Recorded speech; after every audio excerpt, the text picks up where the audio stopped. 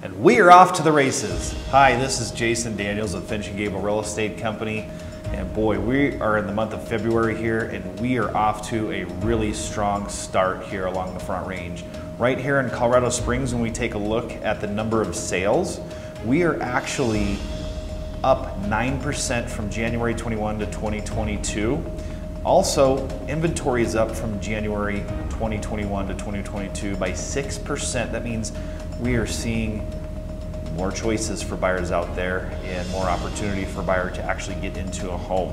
Also, we see that the average and median sales price are just slightly down from last month, but overall they're up about 15% from year to year, January to January. So prices continue to increase. The good news, we see inventory loosening up just a touch. So currently, there's 549 homes available in the Colorado Springs region. So definitely things are picking up, and we're seeing a good thing here moving forward.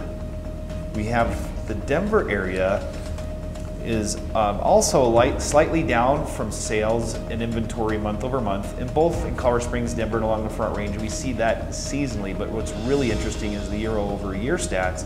In Denver, we have the statistics from December to December from 21 to 22, and prices are up by 18% in the Denver metro area, and the average sales price for a single-family home is $688,000. The interesting thing is the active listings in Denver are really low. Last year, or actually December of 2020, there was 2,487 homes available. In December of 2021, as we were rounding out the end of the year, there was only 1,525 homes. So Denver's seeing a crunch in inventory, which the demand's not down. So we're gonna see continued increased pricing throughout the year. We are already pushing pretty strong here in the month of February. And 2 months ago, ladies and gentlemen, we predicted that rates were gonna go up, approaching that 4% mark. And I'm here to say it is February, and rates for conventional 30-year loans are already at 3.5%, and government loans for FHA and VA are right around 3.25%. So I see this continuing to move forward as we get through further into the year. I still believe rates are going to hit that 4% mark, and I dare I say it, they may go over 4% by the end of the year. Let's hope not.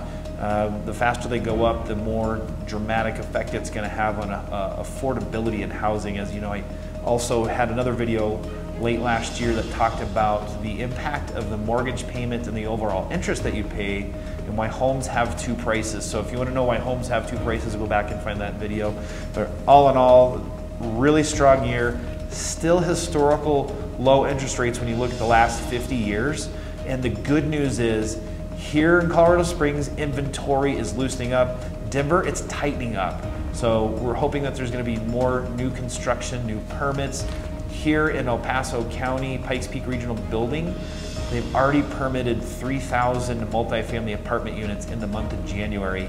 And in 2021, there was 9,000 for the whole year. So in 1 month, they've built or pulled permits for 3,000 multifamily apartment units, which is good because the apartment and rental market is tight as well. So as we continue to move forward, we're gonna see opportunity as long as rates continue to stay in that affordable range. So if you have any questions, reach out to us, visit our website. If you're thinking about selling a home, let us know. We're happy to give you a market analysis. And if you want to purchase a home, click on the links if you are on our blog or website, and you can check out the current inventory. Otherwise, have a great day, and we'll see you in the next video.